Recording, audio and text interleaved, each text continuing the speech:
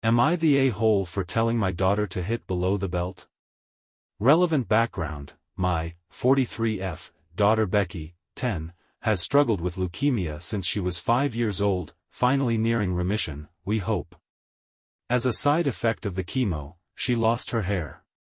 She's a bit self-conscious, and found a wig to be very uncomfortable, but everyone at her school is quite supportive. She usually wears a baseball hat or beanie.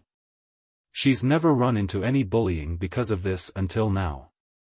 My daughter wanted to go to a YMCA day camp this summer and her doctor cleared her. Of course, I signed her up. Unfortunately, there's a clique of girls there that have been straight up vile. My daughter came home crying the first day because the queen of this clique, we'll call her Jenny, gave her the nickname, Lex, as in Lex Luthor, it's comic book week, and wouldn't stop when my daughter asked her to. I went to the counselor the next morning and pretty much asked WTF.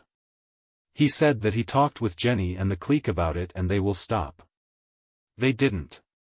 It just got worse. They started a game of steal Jenny's hat and keep it away from her. Counselor was some feckless teenage dude that did EF all to stop this.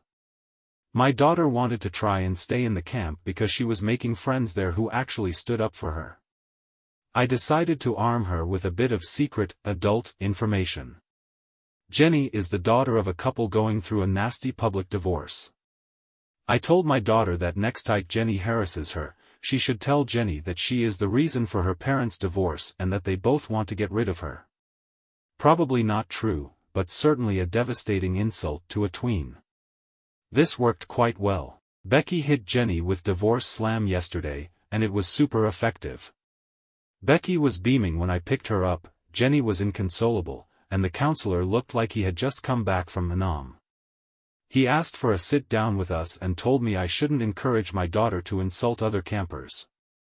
He said that Jenny was just stressed from the divorce and was misplacing her anger on Becky. I said that my daughter is not going to be a punching bag and I will continue to teach and encourage her to hit back.